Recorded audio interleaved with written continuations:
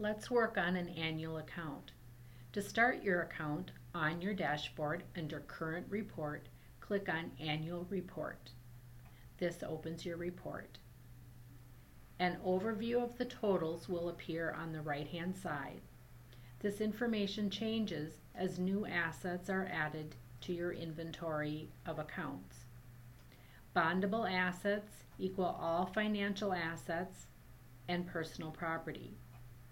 The net balance reflects bondable assets minus debt. Total assets equals bondable assets plus real estate. Debt is not included. To record income and expense transactions, click on Income and Expense tab. To add an income transaction,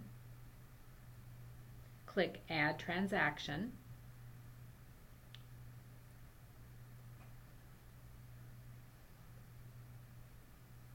Select Income.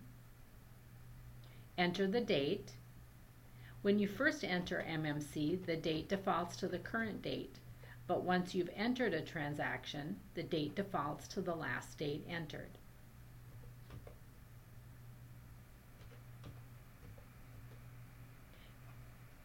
Enter a description for the transaction. For income items, who did the money come from? For expense items, who did you pay? Enter the amount. Select a category relevant to the transaction. Select your account. Once your account is selected, it will default to that account for your next transaction. Click on Save. To record an expense transaction, click on Add Transaction. Select Expense. Enter the date.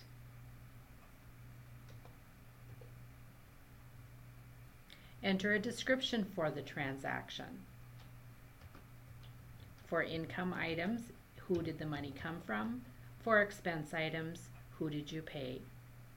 Enter the amount.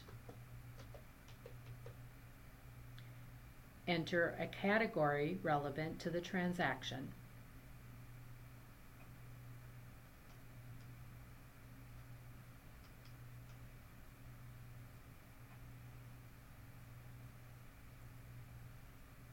Select your account.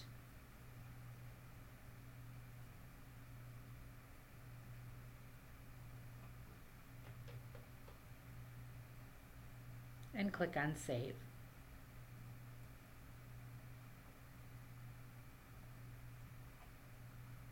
To enter a split transaction, this would be where more than one category applies to an individual income or expense entry. Click on Add Transaction. Enter an income or expense item. Select or enter the date. Enter a description, such as who did you pay. Enter the amount. Select one category relevant to the transaction.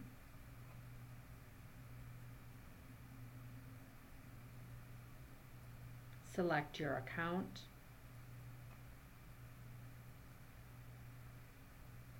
And click on Save.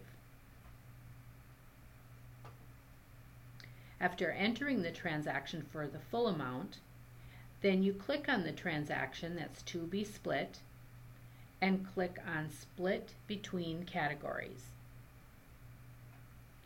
Enter the category and amount to be split out from the original entry.